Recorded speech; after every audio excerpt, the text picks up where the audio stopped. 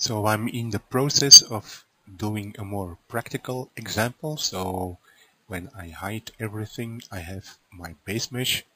I have masked that part, and that is part that I masked off around some geometry in the background.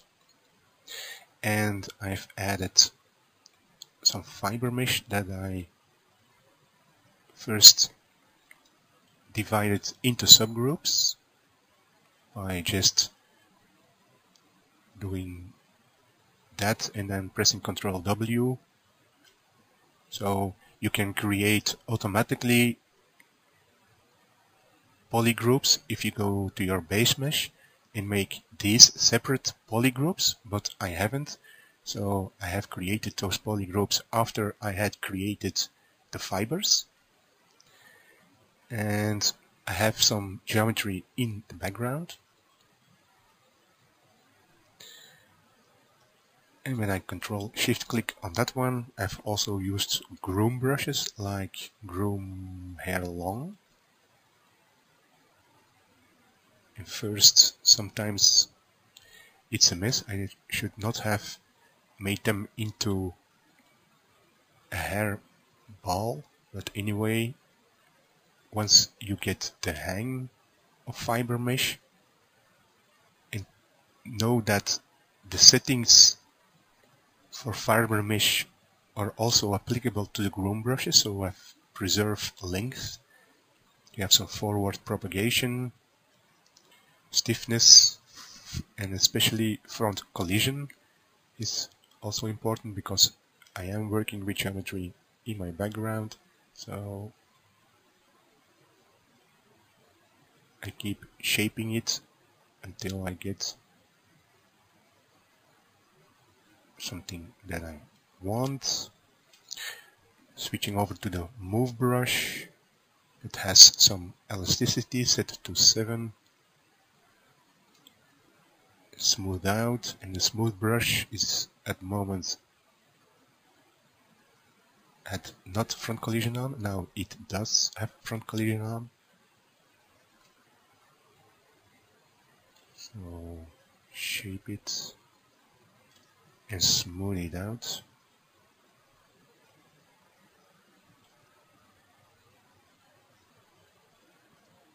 And I'm going to pull it closer to my underlying geometry. Mask out that one, invert the mask, turn off polygroups, and I found that when you invert the mask immediately and then shrink the mask, it's more visible. Sharpen the mask, shrink it, sharpen it, shrink it, sharpen it.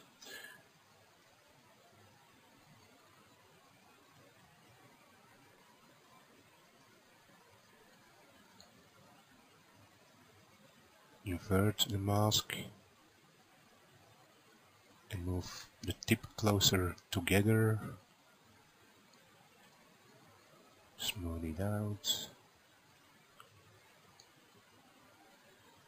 And smooth it out. I'm going to clear the mask completely. So my shift brush has also the front collision detection on, so you see that everything gets smoothed out nicely on top of the geometry. A bit closer with the move brush, smaller brush size. And with the elasticity you still have a nice smooth fall off. These are my first tests, so I hope that once I get better at it, it will go faster. But anyway, it seems to work for now. So invert the mask, shrink it, sharpen it, shrink it, sharpen it.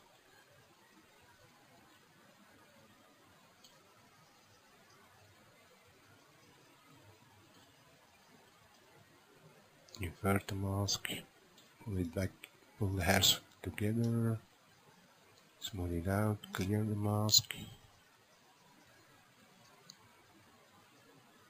So you see, you can really create nice clumps with a lot of control. And again, shrink and sharpen, smooth out.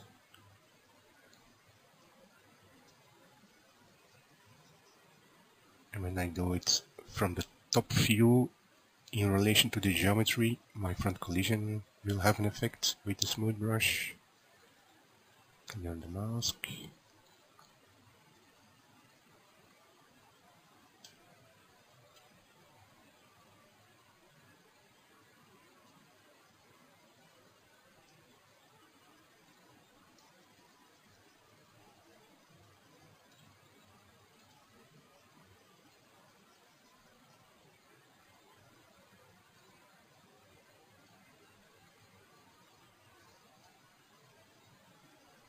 Smoothing.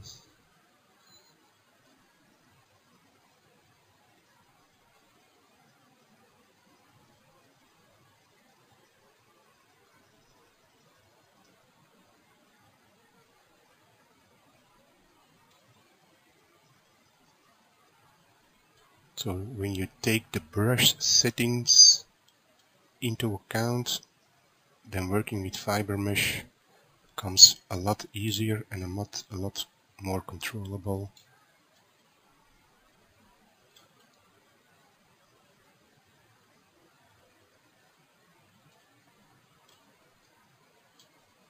And of course I can continue to fine-tune individual hairs that are a bit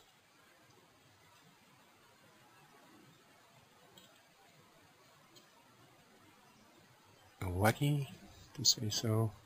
So, and hide everything, hide my background mesh, hide my inside my head, hide my background mesh.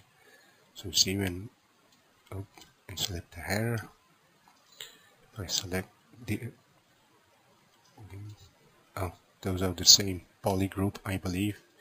Shift F, so I have done that. So all I have to do, select this one, Control W.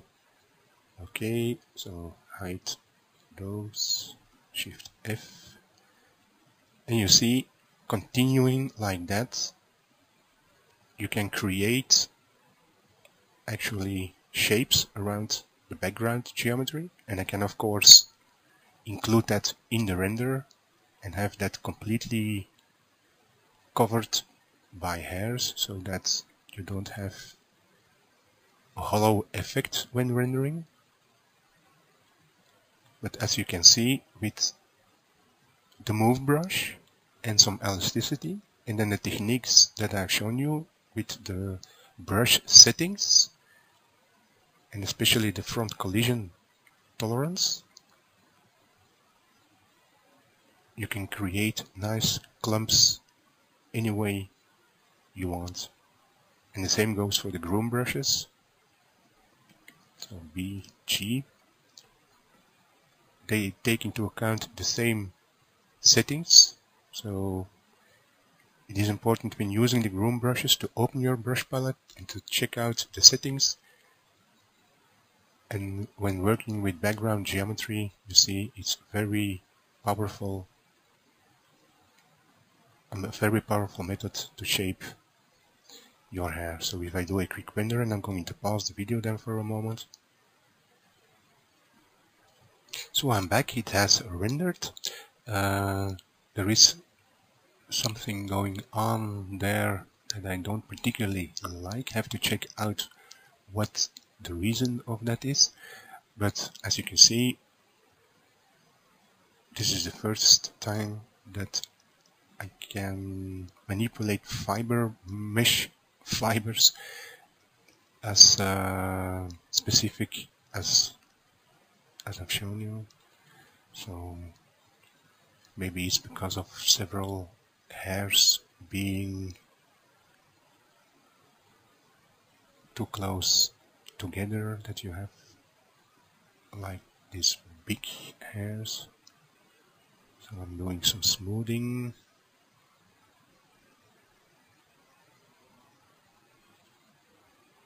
But anyway, the most important part for now is that with the method that I've shown you, that it's really great to shape your clumps, and that FIBERMESH is actually very workable, much more than I realized before.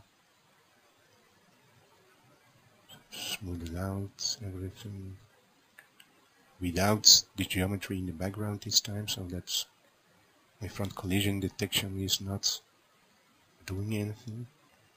So I'm going to pause the video and render again. And again, I'm back, so this time it's a lot better.